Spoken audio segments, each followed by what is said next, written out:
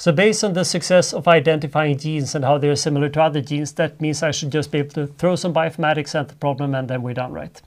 Not so fast, because the problem is I don't only want to identify things that they're evolutionary related or how they've duplicated genes.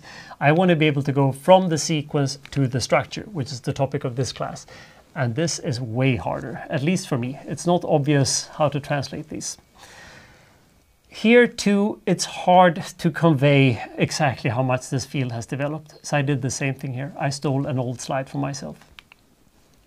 Some 15 years ago, I had this in a presentation in a bioinformatics class.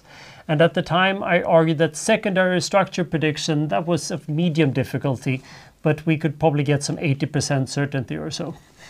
Homology modeling, that I'm going to come back to in a second, that was fairly easy, but maybe not. And ab initio, that was impossible. There was even a joke at one of the mailing lists of a program called Amber, which is a friendly competitor to our code GROMACS. There was a poor student that at some point asked, what does ab initio stand for?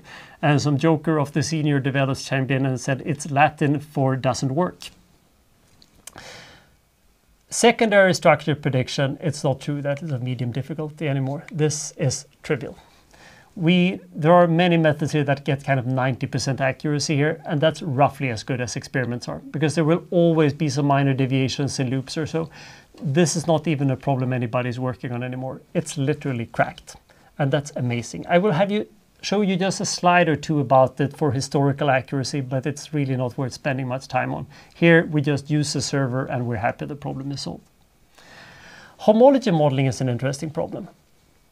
So homology modeling means that for these sequences where we have roughly 30% identity, we know that there is another related protein that they do have a common ancestor, and for at least one of those related proteins, there is a structure known.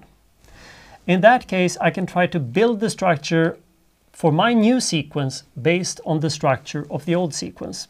Because again, if the sequences are very similar, it's just a matter of lining them up against each other. This is no longer fairly easy. This is easy and very reliable. We use it all the time. It's used in the pharma industry. A fair number of the proteins in the SARS-CoV-2 genome were modeled instantly with homology modeling, and they've been of excellent quality. I'm not saying that you should never determine a structure. There are many good reasons for determining a structure, but if there is a homologue of known structure, just use homology modeling and you're going to get a fairly good structure, I hope, within a couple of hours. And then we have this interesting final line. Even a few years ago, as recently as 3-4 years ago, I would say that it's pretty darn hard. There are some programs that had made some progress, and I'm going to show you a couple of them. Since 2 years ago, roughly, I would argue that this problem has been solved.